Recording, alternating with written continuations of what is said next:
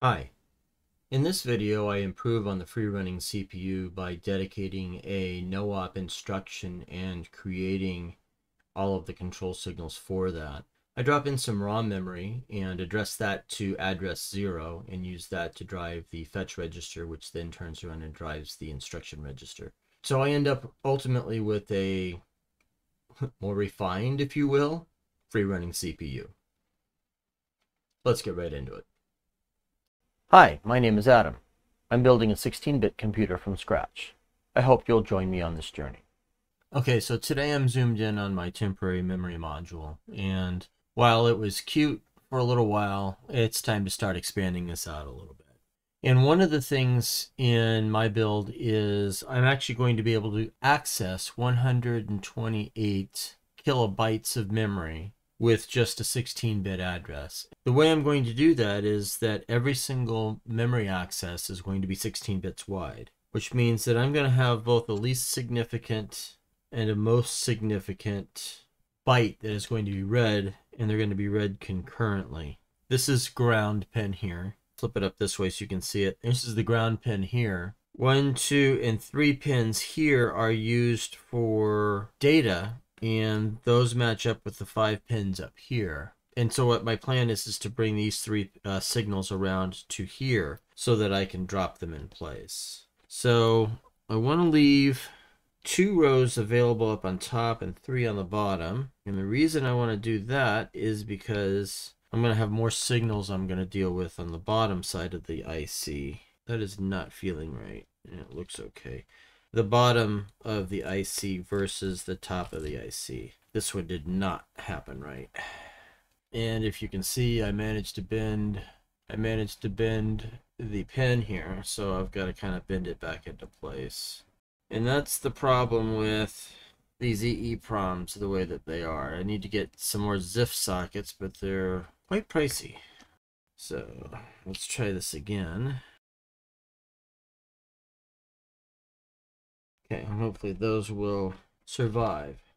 And then I'm going to go ahead and stick a, either up here or up here, I'm going to stick one of those pin diagrams so that you can follow along with me. And the first thing to hook up here is power. And I'm going to need power, so the build is not powered at the moment. Power and ground go in first.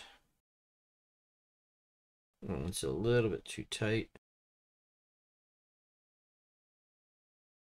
Okay, power and ground. So that takes care of my opposite corners there. Now the next thing along here is write enable. That's an active low signal. I'm going to pull that high because I don't want anything to be writing to my EEPROM while it's in the build. I'll do that out of the build. It's too slow anyway for what I'm hoping to do. So we'll bring those high. We'll do those independently. Next thing along is address 13, which I do want to tie together. And so address 13 and address 13 will work in conjunction with each other, but I'm going to tie those low because for the moment I don't want to use those. Next along is address 8, and it's going to be very much the same thing. I'm just going to tie them together and pull that low as long as I have some of these longer pre-cut segments here. Next one along is address 9, and we're going to do the same thing with that. Sorry for my head getting in the way. I hate to say it, but you've got a better vantage point than I do. Next one along is address 11. Do I have something that's long enough to fit there? I do not. No, I'm not seeing it. So I will use temporary for now until I can cut some more wires. Okay, the next one along is output enable, and eventually I believe I'm going to need to control that because I'm going to have a mix of ROM and RAM at some point, and so I want to be able to optionally disable that, but for now I'm going to just go ahead and tie it low. Output enable is an active low signal. Next one is address line 10, which, like all the others, I'm going to tie together and tie that low because I'm not going to use that quite yet. The next one along is chip enable. And chip enable, I want to tie both of those low, just tie them low directly because those are never going to change. If I want to have either of these two EEPROMs output, I can either bring the output enable low or the chip enable low. And it is my recollection, I can't recall perfectly, but it's my recollection that the chip enable takes longer to get to the output than the output enable does. In other words, if I bring the output enable low, the outputs show up at a faster time than if I was to bring chip enable low. So I want to tie chip enable low and use the faster of the two. The last thing I want to do is take address line 2 and bring it up to here. I'm sorry, I said address. I meant IO line 2, IO line 1, and IO line 0.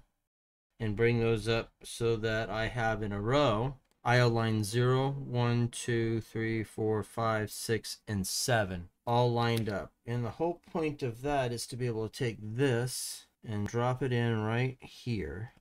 And now I've got my outputs going right up into my fetch register up here, which is right off screen up here at the top. I want to do the same thing over here. 2, 1, and I'm looking for one more blue. I don't have it, so I'll substitute in a green and 0. And again, for my least significant byte, that's going to drop right in here. Now, effectively, what I've got is I've got a 16-bit memory operation based on a 17-bit address where the bottom bit, the least significant bit, is always set to 0. And think about that for a minute. If this would be whatever the value is on the address line here, if this was byte 0 and byte 1, and I'm always reading in 16 bits like this, that gives me the 128 bytes of memory that I need.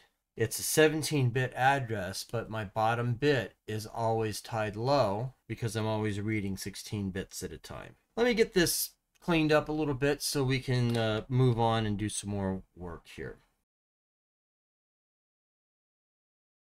Now, while I'm working on this, you may be asking, why am I tying all these address lines low? It seems counterproductive when I've got all these address lines over here that are ready to be used. And the answer to that question is simple. I'm really just trying to limit the number of bytes that I have accessible on the EEPROM in the short term.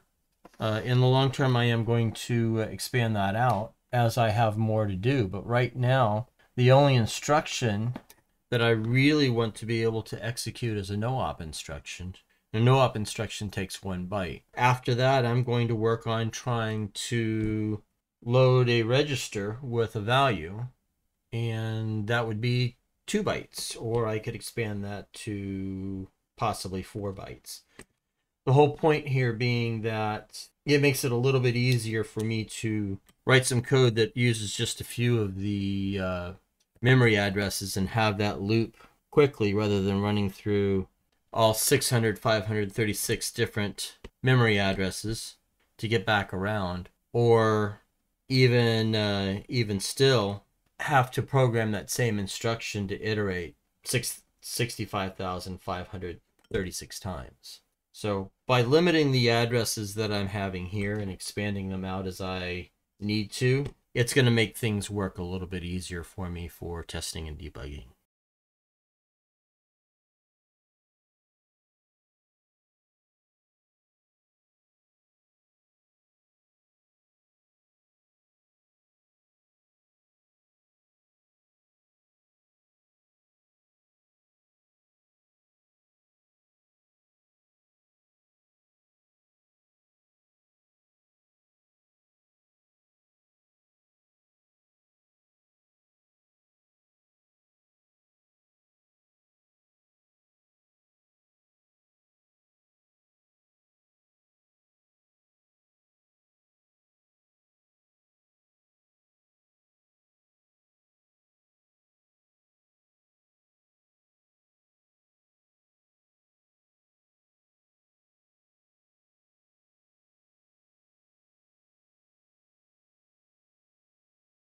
Okay.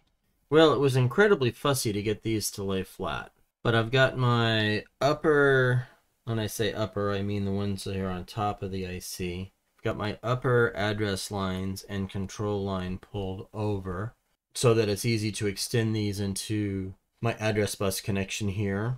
I've got the 8 address lines that are down here. Actually, there's 10 address lines that are down here.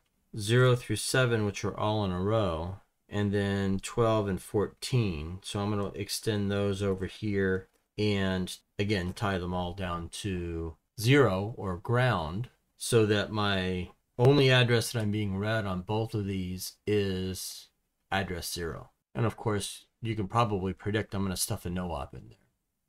Okay, it's the next day here, and today I'm going to tackle getting these bottom address lines hooked up. They're going to look very similar to what I did up on top, except I managed to cut some wires while I was bored at work today.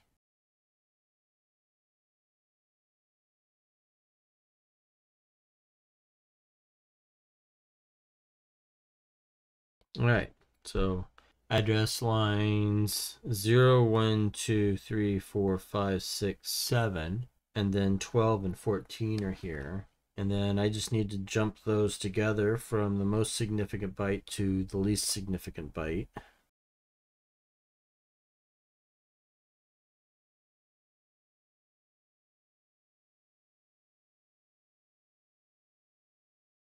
So that is the expansion of the memory module, and right now I have effectively 1 usable byte of memory. The next thing is to be able to program these 2 EEPROMs with an actual program. For that I need an assembler. Okay, so I needed an assembler. I quite like what James Sharman demonstrated in one of his earlier videos. I'll have a link to that up in the cards, and I'll also link to it in the description. I have not seen his code, but I do like the idea that he presented in that video, and I copied it. The code is mine.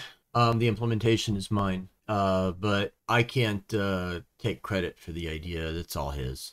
So what I have done is I have built a scanner. A scanner was done using Flex, meaning that I have several things that will be matched and then several things that will be returned. And depending on what kind of a state, initial state that the scanner is in when it starts scanning any particular thing, is how it's going to handle that information. I've also got a parser. The parser was handwritten. It was not done with Bison or Yak or anything like that. It is a hand-coded top-down parser. I believe it qualifies as a LALR1 parser. Look ahead, left to right, with 1 look-ahead token. And so this file handles the majority of that. I've got things related to memory, opcodes, registers, handling labels, handling errors, handling the binary itself, and then a couple of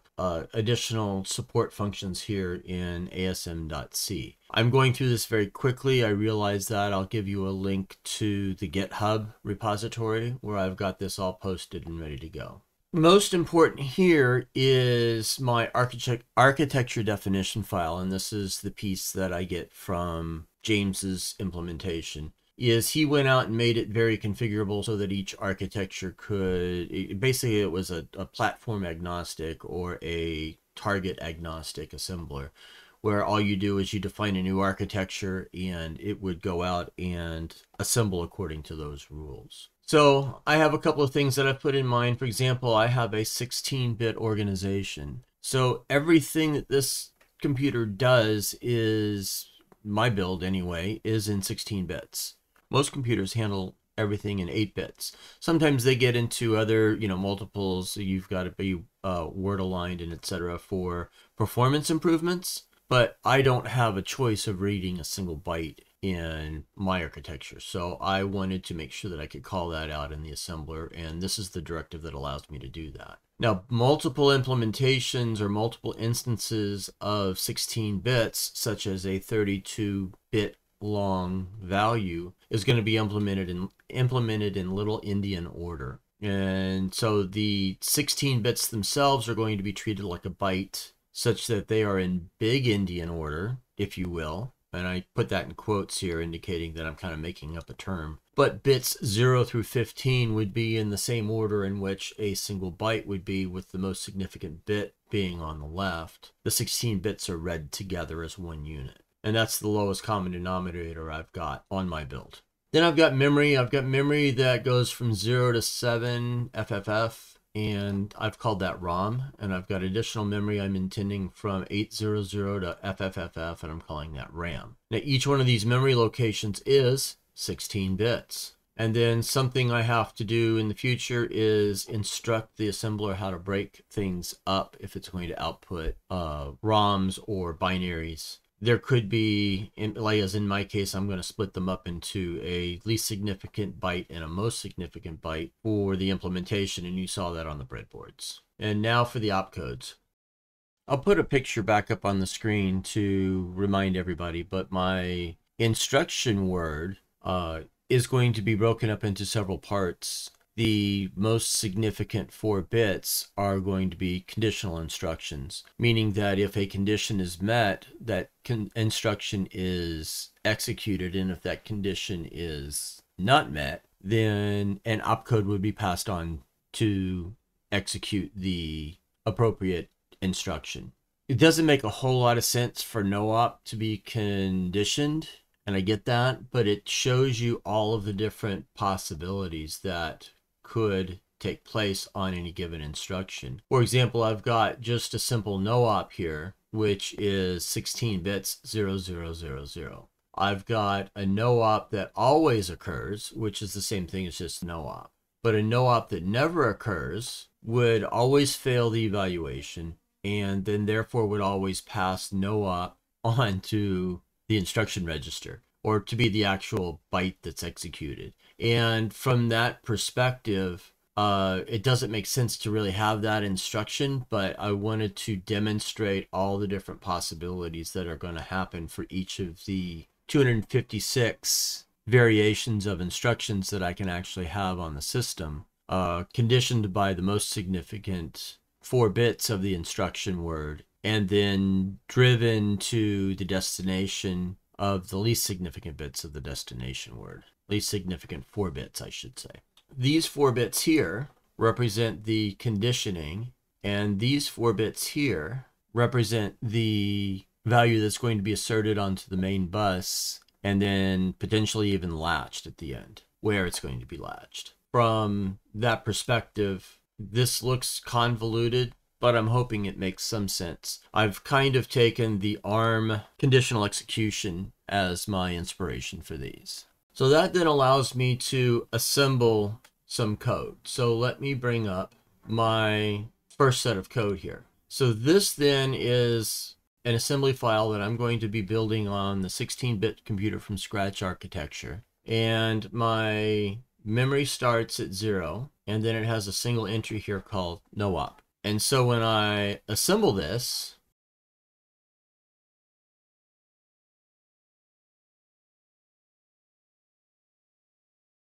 what it's done out here is it's written this output.bin. It's also broken it up into least significant and most significant bytes up here in the corner. And I've got right now a hard-coded hack to do that. It's not driven by anything in the architecture file that says to do that. And then I've got this listing that actually gets produced and written out to the screen. And this parameter here says give me the listing to standard out. Here's the listing of this assembled code, and you notice that the bits here, or the 16-bit word here at this location, is a no op instruction, or all zeros. So I can write the least significant bits byte EEPROM, and the most significant byte EEPROM, and drop those into my build, and it will read the no op instruction that I've coded in here and pass that along.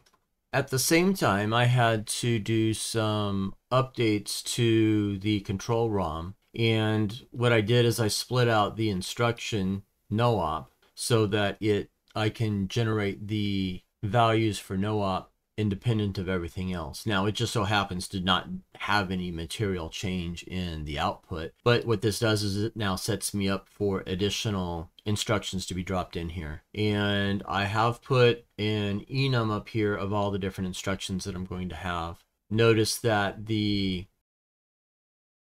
well, and I have a bug here, so I'm going to have to get this fixed and uploaded before I push this video out. So remember, the instruction itself is the middle 8 bits, and the lower 4 bits are inconsequential. The upper 4 bits indicate the flags that are going to be used in order to control things. And when I say flags, I'm not really referring to things coming off the ALU. I'm considering other things like, are we in interrupt mode or not? Or do we have the return address and the program counter swapped for any reason? Those are the types of flags that I'm referring to. And again, with that instruction slide up in the corner here, you can see how I'm trying to organize what those instructions look like. So I guess I've got some work to do to get this cleaned up. Now, what I did is I did make a change to the make file so that the default for make is to do everything. Everything is built on, or is dependent on build. Build actually builds the executable, but then once it's been built, it executes it, which actually writes this control1.bin, which if I look at this, control1.bin was updated at the same time as the EEPROM executable was. You can see that down here. So let's get this written onto EEPROM and update everything, and let's give it a test. Okay, so the next step here is to get these programmed. And so I'm going to start by writing the control ROM. Okay, next up is going to be the RAM, least significant bytes. Sorry, ROM, least significant bytes.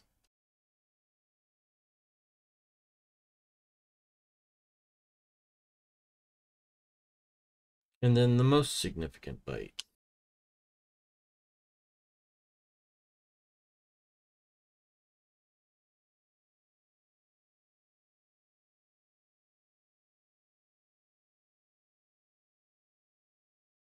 Okay, so one thing that I am looking at here is I see that both ROMs were written 64K, and so I've got to check that.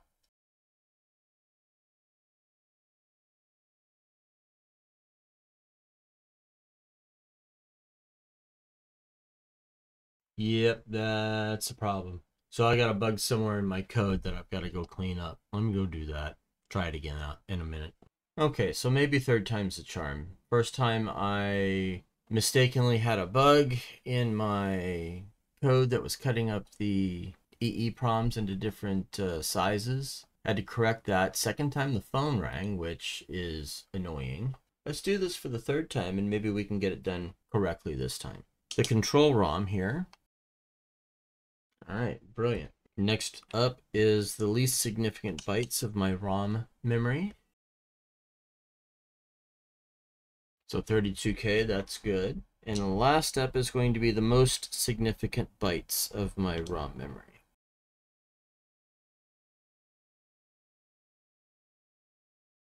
Very good. All right, let's get these back into the build and give it a test. Okay, so the control ROM goes up here, and I want to make sure I get this all lined up properly. And zooming in here probably in post, I'm not going to do it right now. I've got to make sure that the power lines up here and that the ground lines up over here before I set this in. It's not powered currently. And then for my memory down here, which is what we are building today, I need to do the same thing, making sure that power up here is on the power pin that's there. Most significant bytes. And same thing with the least significant bytes. Okay, so now if we plug it in, which I've got power up off the screen here, plug it in, it should start running. And here is my program counter. pulling in a no-op instruction, which is all zeros, and displaying the no-op instruction here, which is all zeros. Kind of lackluster here, but what you do see is that it actually is executing. Again, this is free running, except I've got a single instruction for, well, 16 instructions for no-op, but a single opcode that I'm going to use for no-op that can be decorated with conditions, 16 different conditions. But this is running and incrementing, and I'm not doing anything. It's controlled specifically by the logic that's here in the control ROM.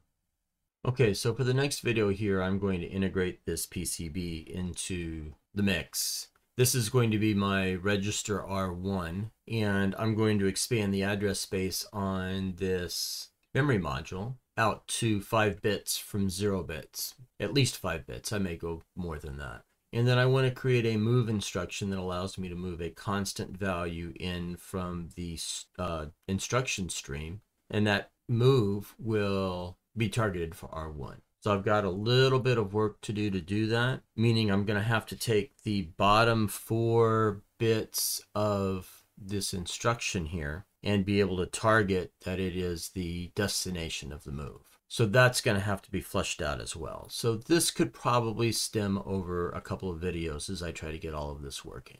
I still have some PCB work to do, which means I've got some KiCad work to do, and I've got a few other things on my to-do list. So lots of things to be done. Thank you. We'll see you soon.